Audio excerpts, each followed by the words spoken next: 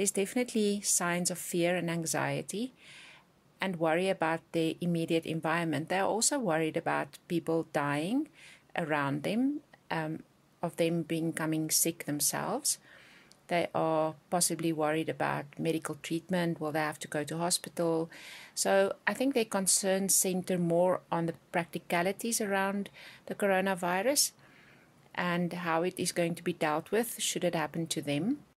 Dr. Dutoit says sometimes children do not have the vocabulary to express exactly how they feel, and therefore adults need to be on the lookout for any changes in their normal behavior. So where you have a child that was able to do certain things, complete certain tasks, be alone, be able to look after themselves, generally happy, then that is possibly an indication that a child is okay.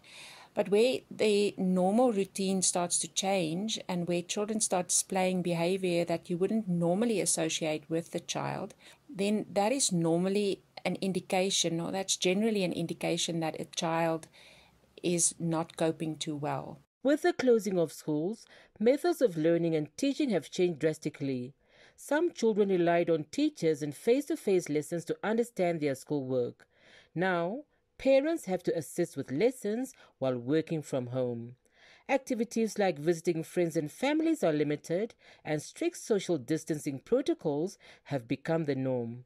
This proves to be challenging for growing children who often rely on a structured environment or a scheduled routine to function properly. Dr. Dutoit says coronavirus fears in children can be worsened by how adults are dealing with the effects of the pandemic at home.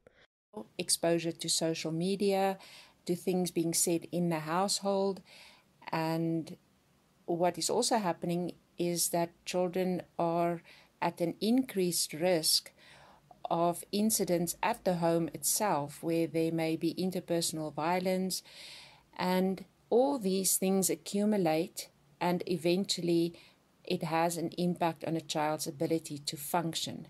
Dr. Dutoit says adults should make children understand why the strict regulations are in place without instilling fear. She is also advising parents to spend more time with their children.